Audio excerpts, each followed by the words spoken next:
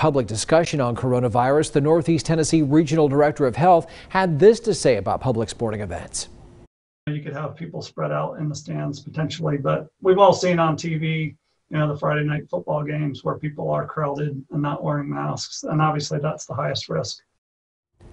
That was Dr. David Kirschke. He suggested reducing crowd capacity even more or not having a crowd at all. Virginia high school football, they're set to start their season in late February.